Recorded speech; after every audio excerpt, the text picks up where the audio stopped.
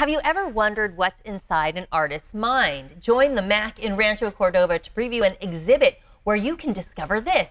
Here to tell us more about the art exhibit is Cheryl Gleason. Welcome to the show, Cheryl. Thank you for having me. Well, at the MAC, you're in charge of the events and kind of coordinating all the things that are coming through the center. Talk about the MAC and how it supports not only Rancho Cordova, but the entire region.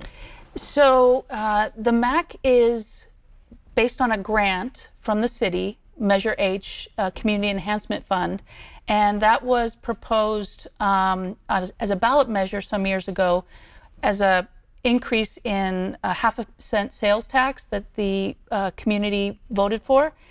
And so the community's already paid for it, so everything we do is free at the MAC for the community to enjoy. And for people who don't know what the MAC is, what is the MAC? So the MAC is the Mill Station Art and Culture Center, and it's actually a building that has been a cornerstone in Rancho Cordova. Before Rancho Cordova was Rancho Cordova, and it was the township of Mills. It was built in 1911. So now you're able to have events, exhibits, just all kinds of things coming through the building to share with the community, and there's an art exhibit. Tell me about that. That's why you're here. Yes, Jesse Reno. So Jesse Reno, the show is called Ascension, and he is from Portland, Oregon, and he was voted #1 visual artist in Portland in 2017. Wow, we're seeing some of the pictures here. So pretty amazing art, huh? He is absolutely the calmest, chill kind of artist you would ever imagine. But his art, seeing it on the images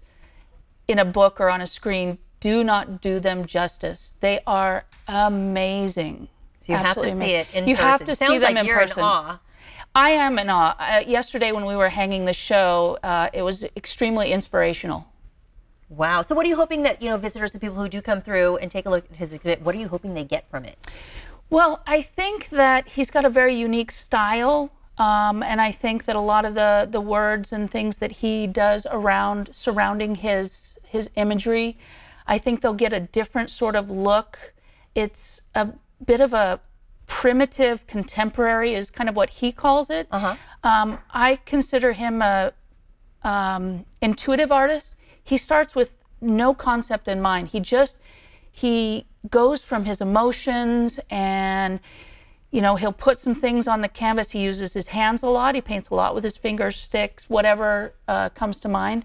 And it's just amazing what transpires once he's finished, because they do not start and finish the same way. And you said this is called Ascension. So yes. How would you describe the overall theme of what, all the pieces feel like? This is, I think, a good basis for him as an artist, how he's ascended from being someone who's never taken an art class, was highly inspired at age 8 when he went to visit the Natural History Museum.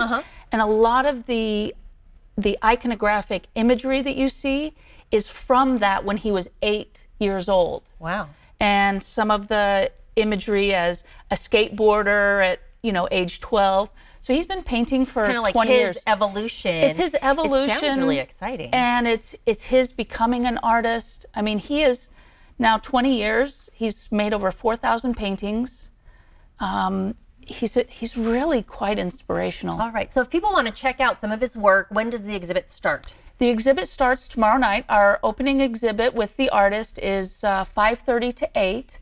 And he's going to be doing a live painting demo at the reception, and then we're open Thursdays, Fridays, and Saturdays for the next 2 weeks. Okay, awesome. Well, hopefully some people will get out there to see some of this. I hope they do. Art. Thanks for being here, Cheryl. Thank you. This interview involves commercial content. The products and services featured appear as paid advertising.